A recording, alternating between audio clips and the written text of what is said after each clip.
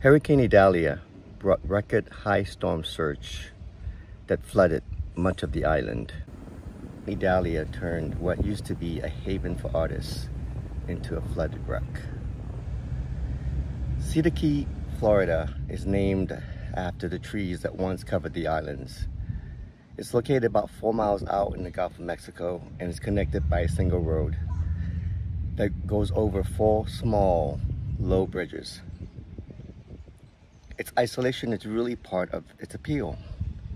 With just 800 full-time residents, the island town bills itself as a haven for artists, writers, adventure tourists who find the unspoiled environment really part of their appeal and inspiration.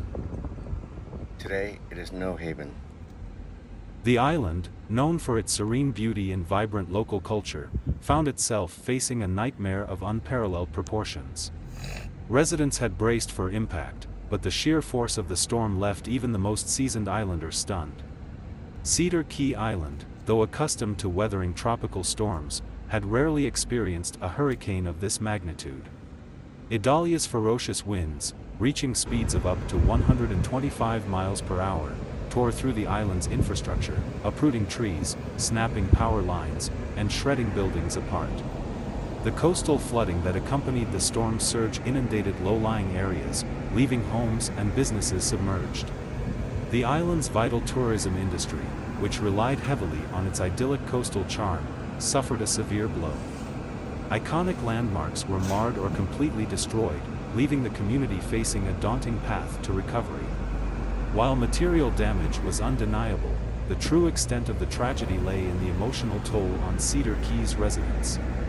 Families were displaced from their homes, businesses that had been cherished for generations were reduced to ruins, and the close-knit community found itself grappling with grief and uncertainty.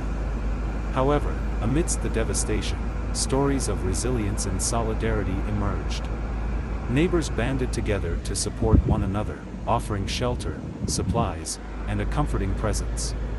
First responders worked tirelessly to rescue those trapped by floodwaters and to provide critical medical assistance. The collective spirit of the islanders shone as a beacon of hope amid the darkness.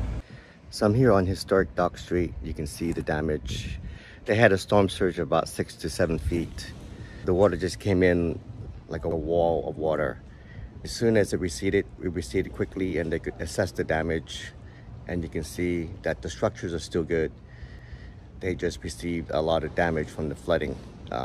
All this can be fixed. You can see behind me, we have Duncan's on the Gulf, owned by Laura Duncan. A lot of damage, but it all can be fixed. And they're already doing a lot of the repairs right now, just down the road. Hey man, pair of gloves over there if you want to help. Okay, all right. Got gloves. All right, hand them over. Wow.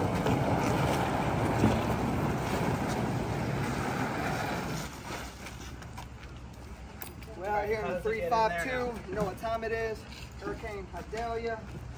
We're here live. Our boss Dennis. That's incredible. It's amazing, eye-watering. I can't believe it. Yeah. It's gonna take many months, but hopefully they'll be back up on their feet. Another main concern here is that Cedar Key is known for his agriculture farms, clams and oysters, and we're just hoping that they did not get contaminated by the hurricane. Yeah, we need work gloves. We need people. We need physical labor. That's really what we need the most. Is as soon as it's opened up, people to come and contribute and help out. Through collective efforts and a shared commitment to creating a more resilient future, the island community stands poised to rebuild Dock Street as a testament to its enduring spirit and strength in the face of adversity.